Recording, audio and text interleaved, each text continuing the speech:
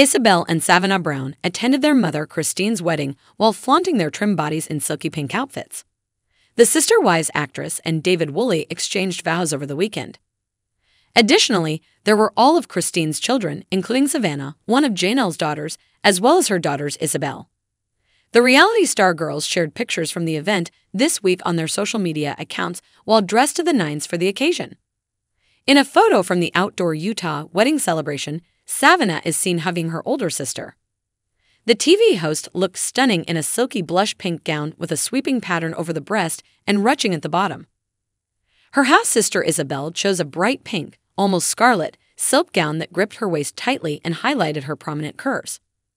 Fans and friends were milling about in the background, beneath a large outside canopy that housed a wonderful eating area with white tablecloths. "Congratulations to David and Christine on your lovely wedding," she said as the post's caption.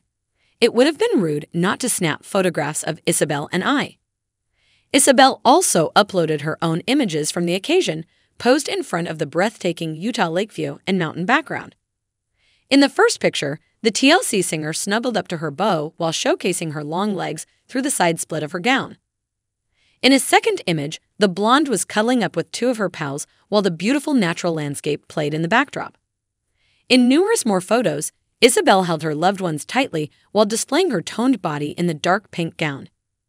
At Red Cliffs Lodge in Moab, Utah, on Saturday, Christine and David Woolley were united in marriage in a charming ceremony.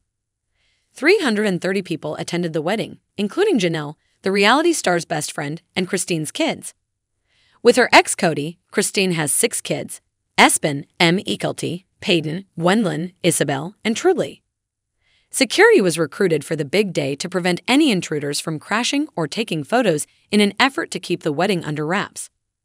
According to an insider speaking exclusively to the U.S. Sun, security personnel were present to ensure that everything went as planned and that no trespassers were present. The entrance in front of the lodge was not accessible, so there was no way of even getting close unless you were a guest of the hotel. According to the insider, they wanted to keep the wedding a major secret from the public to prevent any information from leaking. There was no way of even getting a glimpse of Christine's wedding because anywhere you would be able to view it, it appeared to be closed to the public at the time.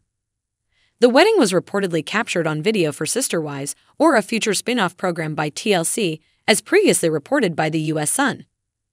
According to a source who spoke on condition of anonymity to the U.S. Sun, preparations for the outdoor wedding at the fanciful Red Cliffs Lodge started early in the morning and lasted all day. "Everything was placed strategically and, of course, to get the best views for cameras," stated an insider.